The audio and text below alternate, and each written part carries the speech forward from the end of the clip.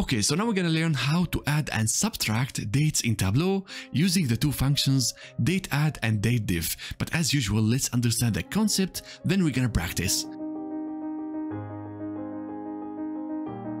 Alright, so now we're going to talk about the function DATEADD. We can use it in order to do mathematical operations on our date field. So for example, we can add 3 days to our dates, or we can subtract, for example, 2 months from our date. So we can manipulate our dates by adding or subtracting specific intervals from our date. So now let's see the syntax in Tableau and take some examples in order to understand it.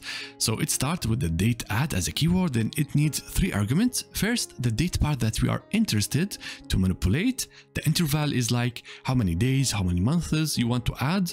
Then we have the date field itself that we want to change. The output, the result, gonna be a date field. So for example, let's say that we want to add 3 years to our date. So we specify at the date part years, then the interval gonna be 3, and then our date. So what gonna happen? Tableau gonna go and add 3 years to our date field. So with that, we are adding 3 years to this piece of information, the year, and the rest, the months and the days, gonna stay as it is. So let's move on. Let's say that we want to add 3 months instead of 3 years. So what we're gonna do, we're gonna specify a month at the date part, then 3 as an interval, then our date as well. So what's gonna happen? We're gonna change only this piece of information. So instead of having August, we're gonna have November. So with that, we are changing only the month. The rest gonna stay as it is. And now we're gonna move to the last one, to the day. We would like to add 3 days. I think you already got it. So what's gonna happen? We are gonna add 3 days. So we're gonna have the 23 instead of 20, and it's changed only at the day level. The rest gonna stay the same. So with this, you can see we can add different intervals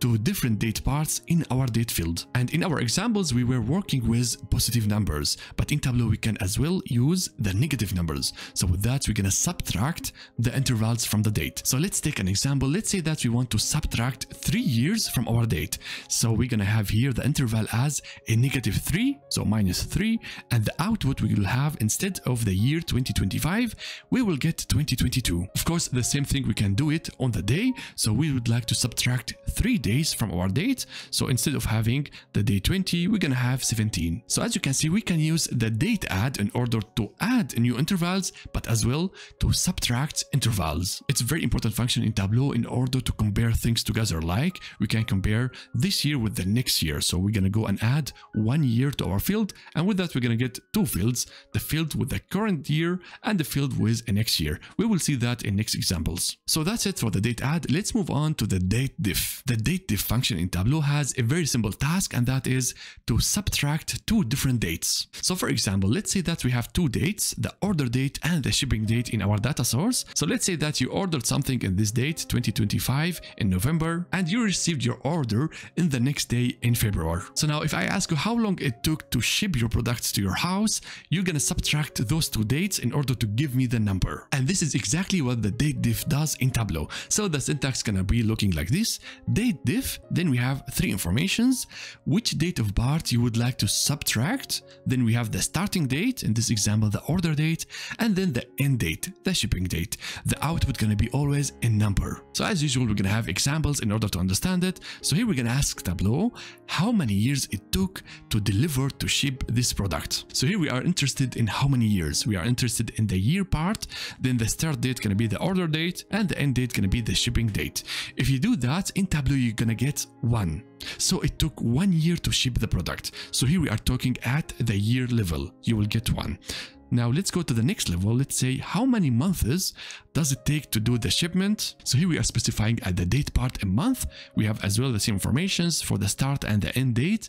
And this time you're gonna get 3 months. So the answer gonna be it took 3 months to ship the product to the customers. Alright, the next question gonna be how many days it take to ship the product to the customers, and this time it's gonna be 68. So now we are talking at the day levels. So the result gonna be it took 68 days to ship the product from the order date to the shipping date. So in this situation, it makes sense to use the date, because we always want to understand how many days exactly it took to send the product to the customers. Because if you have like a year, you're gonna think it took the whole year to send the shipment. So that's it. This is how this function works. It's very simple and very useful in the visualizations. So now let's go back to Tableau and start practicing those 2 functions.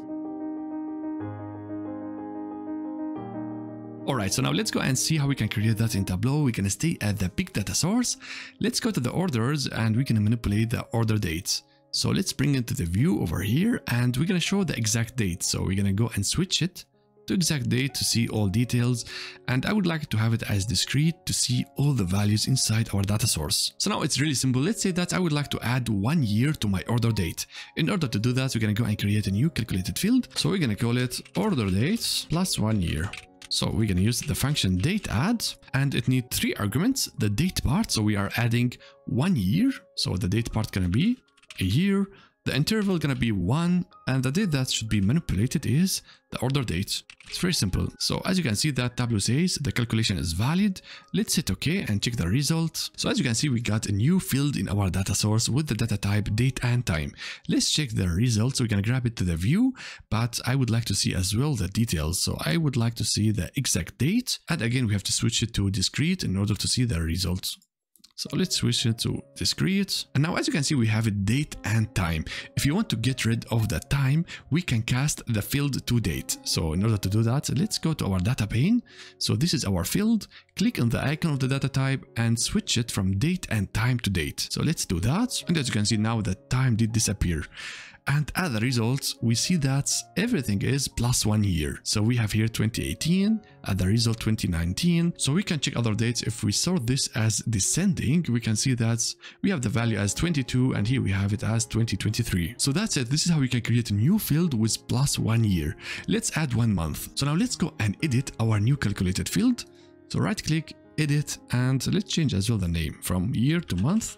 And now instead of the date part year, we can have month. So it's very easy to switch, and if you select apply, so now we can see that we are adding 1 month to the data. So if I sort it again to the old one, you can see here we have January, and now we have it as February.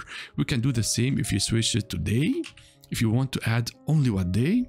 So let's apply, and as a result, you can see that we are adding everywhere plus 1 day. So of course we can add to the intervals negative numbers. So let's say we would like to have minus 1 day. Let's hit apply and check the results. So as we can see in the results in the new calculated field, it's always 1 day behind the original field of the order dates. So that's it. This is how we can work with the DATEADD. It's very simple.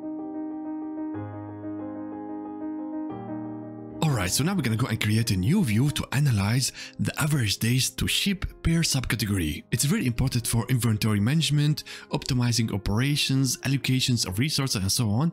So we're going to create that using the DATEDIFF in Tableau. But first, let's bring a lot of data to the view in order to understand how this works. We're going to stay with the big data source. Let's go to the orders, and here we need our 2 dates. The first one going to be the order date, and the second going to be the shipping date. And let's add as well the order ID at the front. Yeah, we're gonna add everything to see the result. And as usual, Tableau show it as a year. We would like to see all the details. That's why we're gonna go and convert it to exact date. So for the first one, we're gonna do it exact date. It might take a little bit long time because we have a lot of data, and we have it now as a continuous. I would like to see all distinct values. So let's convert it to discrete and do the same thing for the shipping date. So we're going to convert it as well to exact dates and then to discrete. So we're going to go and move it to discrete. Alright, so now we have all the information that we need. So we have for each order 1 row. Now we're going to go and create our new calculated field in order to find the differences between the order date and the shipping date. So let's go and do that. We're going to go and create a new calculated field called days to ship. And we're going to use the function DATEDIFF, and it needs 3 arguments. The first one is the date part. Here, of course, since we are saying days to ship, we are interested on the days. How many days it took to place the shipment at the users. So we're going to enter here day. The start date is going to be, of course, the order date, and the end date is going to be the shipping date. So we have it like this, and let's check the validation. The calculation is valid, everything is fine. Let's go and hit OK. And since the output going to be a number, Tableau did create it as continuous measure. So let's take it and put it on our view and check the results. So let's take, for example, this order. The customer did order in December the 7th, and after 4 days, the customer did receive the shipment. So with that, you can see the differences between those 2 days is 4 days. So everything looks good. Let's take another value, maybe some recent orders. So I'm going to sort it descending from the order date. And as you can see here, the customers did place an order at the last day of 2022, and after 24 days did the customer receive the shipment. So we can see here the days to ship is 24. So this is how the DATEDIFF works. Now we're gonna go and create our visual. So we want to show the average days to ship per category. So now we want to get rid of all those details, we don't need them. And we just need our measure. So now we need the subcategory. Let's go to the product and get the subcategory over here. And then we're going to take our measure and put it on the columns. But now we have it as a sum. We would like to have it as an average. So click on the measure, then go to the measure sum, and here we have the average. So let's switch it to that. And now we're going to add some more information. So let's add a label, and as well, let's change the colors. So let's bring the average days to ship, control, and then put it on the colors. And since it's bad thing, we're gonna switch the colors to red. So let's go to the colors over here, edit colors, and now instead of automatic, we're gonna switch it to red. All right, let's click OK, and then we're gonna go and sort the list like this. So now let's go and check the data. As you can see, the worst subcategory we have in our data is the copiers. It takes longer time to be delivered to the customers compared to the other subcategories. So now the question is, we have 5 years of data inside our data source. Was it always like this, that the copiers was the worst, or something changed with the time?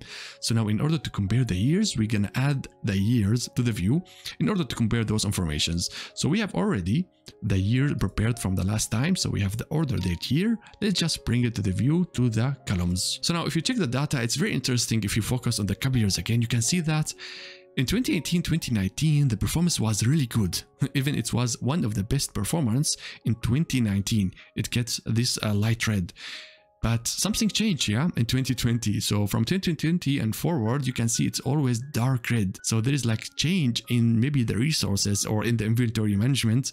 We can see it is one of the worst performance compared to the other subcategories. So with that, you can compare the years as well together to understand whether it was always like this or something changed. So as you can see, using the visualizations, the coloring, and as well those functions that we have in Tableau to manipulate the dates, we can uncover like those trends inside our data. Maybe it's really hard to find it from the raw data, right? But if you bring everything with colors and everything in the visualizations, it's going to be really easy to detect. So this is exactly the power of visualizations and those functions. All right, everyone. So with that, we have learned how to add and subtract dates in Tableau.